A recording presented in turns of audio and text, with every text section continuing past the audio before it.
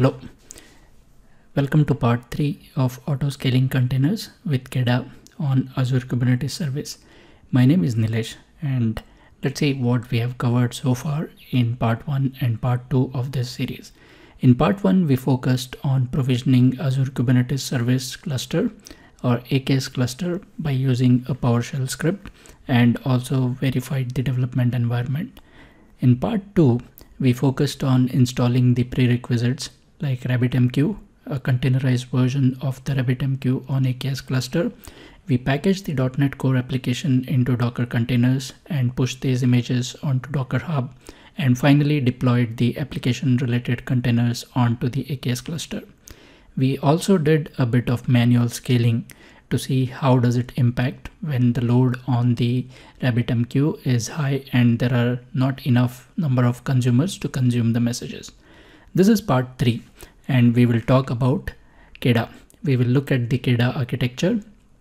We will install KEDA on the AKS cluster, and then we will focus our energy on looking at the auto-scaling features of KEDA. So let's quickly review the demo app that we have been using. So we deployed the AKS cluster, and there is a .NET Core consumer and the producer. So the producer produces a configurable number of messages onto a RabbitMQ, and these messages are consumed by the consumer in a batch, which is again a configurable number. So we looked at the scaling last time by doing manual scaling. So let's look at some of the problems we faced at the time of scaling those consumers. So this scaling is totally dependent on the individual. So I've taken a screenshot of my previous installment or deployment, and you can look here the number of pods which are running for the consumer. So in the last video, I had scaled this to 10 instances, and all of these can be seen running here, and they've been running for 4 hours. So the problem here is, even though there are no messages to be consumed, there are 10 instances of the consumer running and still waiting for messages to consume. So, and this can lead to a lot of unutilized resources. So this is totally dependent on the individual's judgment when to scale up and scale down. So in this case, I forgot to scale down, and those many resources were consumed on my AKS cluster. So how can we overcome this problem? One of the options is to use a matrix related to some sort of utilization, and one feature which Kubernetes provides is horizontal pod autoscaler or HPA. The way HPA works is, in terms of scaling, we define a sort of matrix to be allocated or assigned for the purpose of scaling. So in this case, I can scale my deployment related to RabbitMQ deployment, the consumer deployment, based on CPU percentage. And I can say when the CPU percentage is above 50%, that means the load on this particular consumer is higher, and I can specify a range like a minimum and maximum within which this particular deployment would be scaled, and we will have those many number of pods running. So the advantage of this approach is we have automatic scaling based on some sort of matrix. In this example, it is based on CPU utilization. We could also use some custom matrix which are provided by the Kubernetes API or the Kubernetes matrix server. The cons of this is some objects like daemon sets cannot be scaled. So daemon set is like a daemon running on the Kubernetes cluster. It's a pod which runs in daemon mode. This cannot be scaled using the horizontal pod autoscaler. And the other con is this is limited to the number of resources available on the cluster. So even if I say the max size is 10 in this case, and assume that 8 pods have been scheduled and it consumes all the CPU and the RAM available on that particular cluster, then it cannot scale beyond those 8 instances. So let's look at some of the other alternatives to handle these limitations. One of the solutions available is what is called as KEDA. It's a project which is Kubernetes based event driven autoscaling. It's a CNCF, Cloud Native Computing Foundation sandbox project currently. And what KEDA tries to do is to address the problem of auto scaling based on events. And not all workloads are related to the CPU based loads. So let's say we are building event driven solution where one of the source for our application is coming via sort of events. So let's say events are populated on the RabbitMQ, or we have a Kafka messaging infrastructure where there could be a spike in the number of requests coming in. So for these kind of workloads, we cannot base scaling purely on the CPU or RAM utilization, because the spikes could be very high during a particular time of the day and it could go very low for the rest of the day.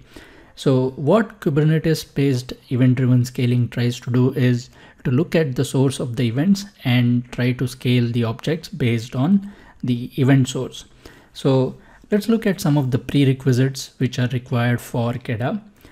In order to install KEDA, KEDA works purely with Kubernetes based cluster. So we need a Kubernetes cluster somewhere.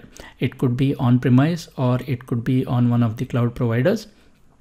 And then for installation, we could use the package manager Helm, which we had used last time in the previous demo for installing RabbitMQ. So it can be used for installation of KEDA as well. There is another approach, which is to use operator. So operators are again similar to the charts, but they have a slightly different mechanism of installing the objects or the services on Kubernetes clusters. If we don't want to use Helm charts or the operators, the third option is to do a manual install. So to install manually, we can go to the KEDA core repo, and in the KEDA core repository, there are YAML files, and we can run the custom object definitions which are provided by KEDA core manually onto the Kubernetes cluster. So I'll be using Helm in this demo. So to start with Helm, we have to add the KEDA core repository into our Helm repo. This is done by running the command shown here, and we update the Helm. And then in order to install KEDA, we run the Helm install KEDA command. This and many other instructions related to the deployment of KEDA can be found on the link here on KEDA docs. So let's look at the quick architecture of KEDA. How does it fit in? So if we look at this middle part here, which is KEDA, KEDA provides a matrix adapter, controller, and what is called as a scaler. It registers with the existing Kubernetes store, and it creates a horizontal pod autoscaler behind the scenes. It registers with the event source, and it looks at the number of events which are available to be processed. And taking this and the existing number of consumers or the processors for this event source, KEDA would be able to horizontally scale the pods. So let's look at the installation and auto scaling of KEDA in the demo part. So let's look at the state of the Kubernetes cluster.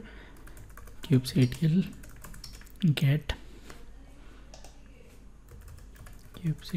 get all. This will get us the default objects or default namespace, what is deployed. This is in the state where we left last time. So we have a RabbitMQ pod deployed. There is one consumer pod deployed and two for the producers. And then there are services which are in the default namespace. So let's look at if there is anything in the system namespace, just to verify that we do not have any object related to the KEDA. So all namespaces, and in this we can see similar objects like all the default ones, then kube system related namespace and the objects deployed in that. So we do not find any object related to the KEDA infrastructure or any custom resource related to KEDA at this point. So let's go and deploy KEDA using the PowerShell script. So in this PowerShell scripts folder, I have one script for deploying KEDA, deploy KEDA.ps. So let's go and deploy this. And while the deployment happens, let me just go and show you what is the content of this PowerShell script. So if everything is fine, KEDA should be installed, and here we can see that it has been installed correctly. So in the deploy KEDA scripts, it's adding the repo for KEDA from GitHub, KEDA core project, doing the update of Helm repo, and then creates a namespace called KEDA, in which namespace we are going to deploy all the objects required for KEDA using the Helm chart installation. So now let's go and look at what all objects have been created in the KEDA namespace. So I provide the namespace filter here and specify that I want all the objects from KEDA. So we can see that KEDA operator has been deployed just about 45 seconds back. There is a service for matrix and the API server, and there is a deployment which is done, and there are replicas as well for the API server. So if this is working fine, we should also have the custom objects or custom resource definitions provided by KEDA. So we can say kubectl get custom resource definition CRD, and let's provide the namespace as KEDA.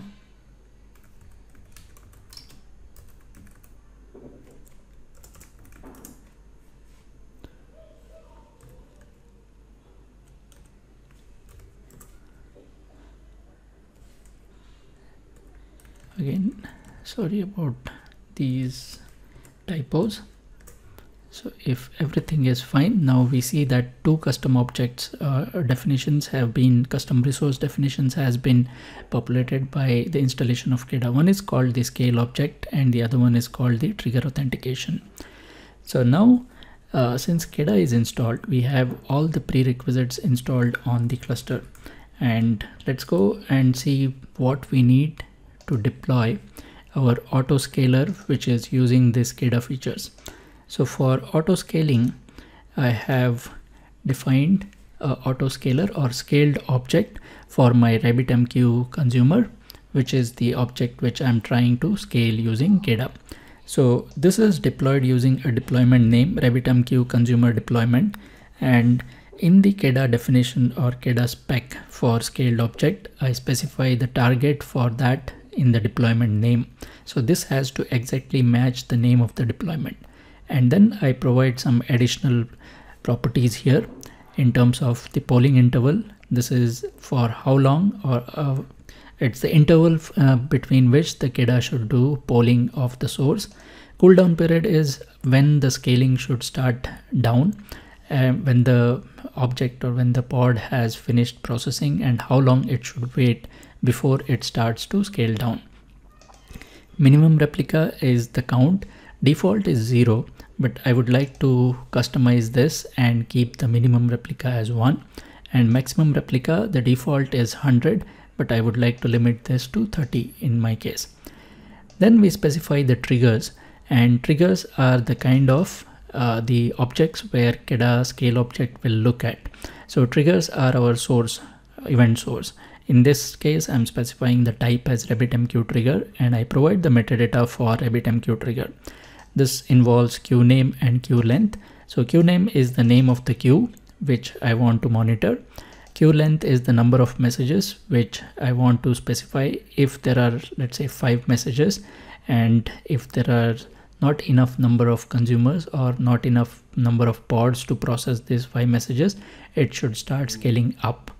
And then there is the authentication reference. So when we connect to the RabbitMQ queue, it requires the connection string, and this is provided by means of creating a secret in Kubernetes cluster with the name secret RabbitMQ host connection, and the data that it consists is the host in this format. But this, instead of passing it in the clear text, we are converting it into a base 64 encoded string and storing it in a variable named RabbitMQ connection string.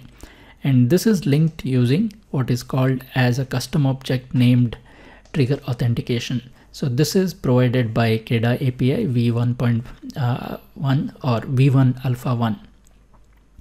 So we are targeting a secret target reference parameter named host, and the name of this is coming from this secret name, which is matching the name, and the value is RabbitMQ connection string.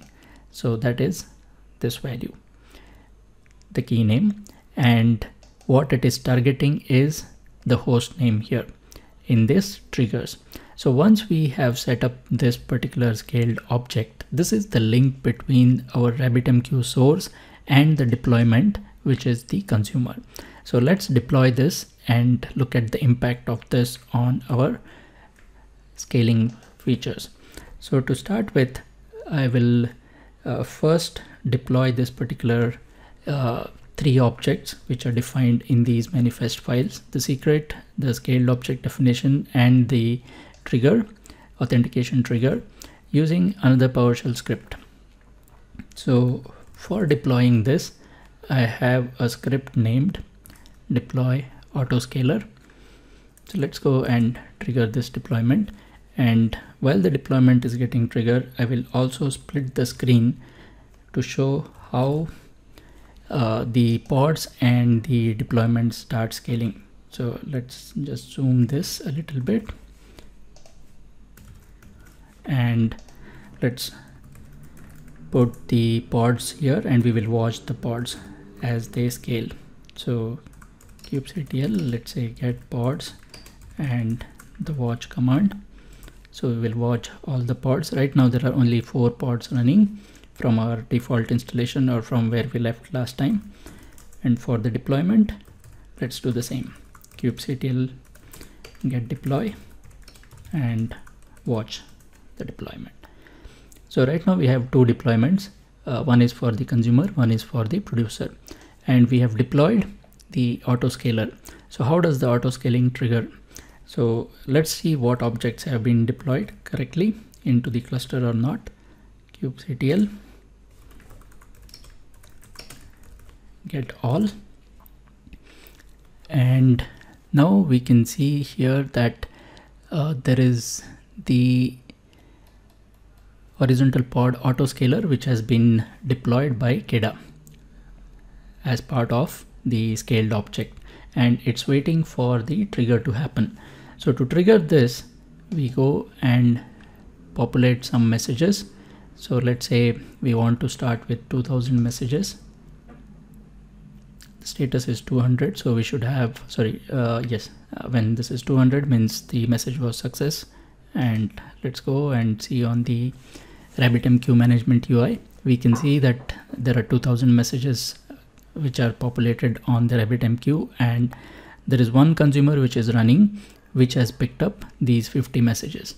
So after 5 seconds, we should see the auto scaling triggered in, because we have said that monitor the RabbitMQ queue for 5 seconds, and if there are messages to be processed, you start scaling. So here on the right hand side, we see that the deployment has gone from 1 to 4. It started with 2. From 2 it went to 4, 4 to 8, 16, and it's increasing because there are still messages to be processed. And as the number of deployments here starts increasing, we also see the pods here getting created. So there are pods which are getting scheduled, and they transition from the creating stage to pending, from pending to running.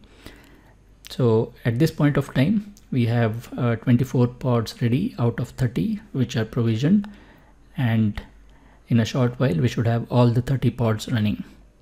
So if we go back to the browser and start looking at the consumption of these messages, so we can see there are 27 consumers which have come up so far, and there are 1500 messages which have been picked up from that RabbitMQ.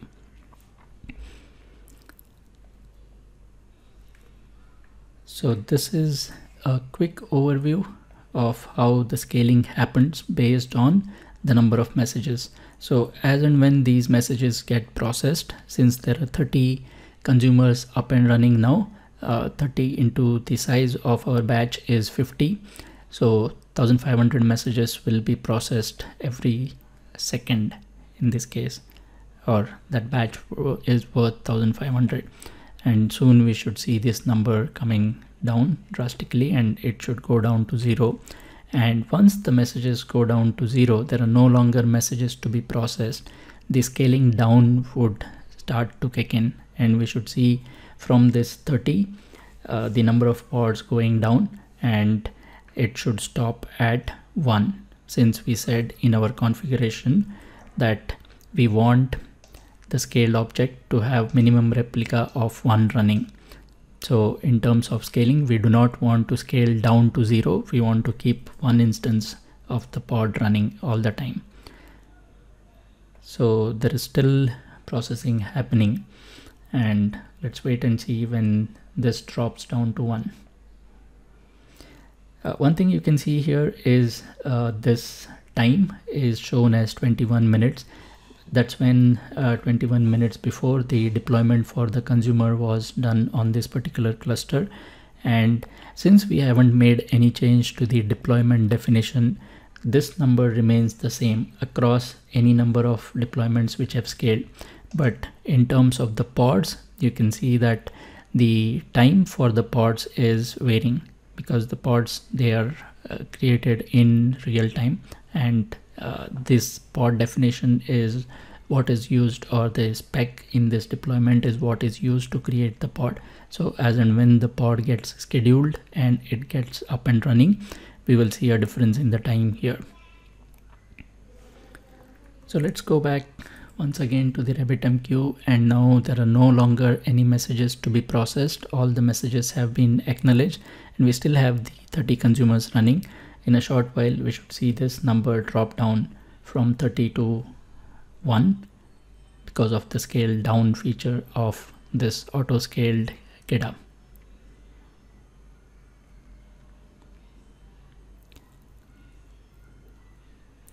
So while this is scaling down, let me show you another feature of KEDA, which is what is the impact if we remove the KEDA part. So we saw that the application was running initially, there was only 1 consumer, and we added the scaled object for the KEDA, and it automatically scaled from 1 to 30, and in a short while it should scale down from 30 to 1. And if I want to delete this KEDA installation or these objects, I can use the kubectl command and I can delete those. But in the meantime, let's also see what's happening on the horizontal pod autoscaler here, the HPA which is created. So let's find that object, kubectl get horizontal pod autoscaler, and we can see that there is one horizontal pod autoscaler which was created by the KEDA, and minimum pods for this is specified as 1 and maximum is 30. So this is what it created based on our definition of the scale object. So here we specified the minimum and maximum, and that is what KEDA took into account while creating this HPA. So we should now see this trigger going down, and soon these 30 replicas, 30 deployments for the consumer should get down to 1. So once that is done, I will show how we can delete the files which are deployed.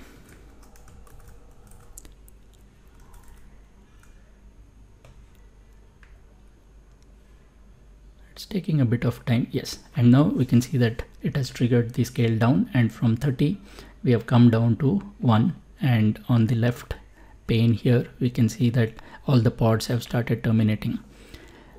So how do I get away from this auto scaling if I want to delete those? So let me go into the folder where these manifest files are residing. So these are in K8s folder, and under that we have the auto scaled consumer. This has the definition for 3 files. So let me go and apply this command kubectl delete.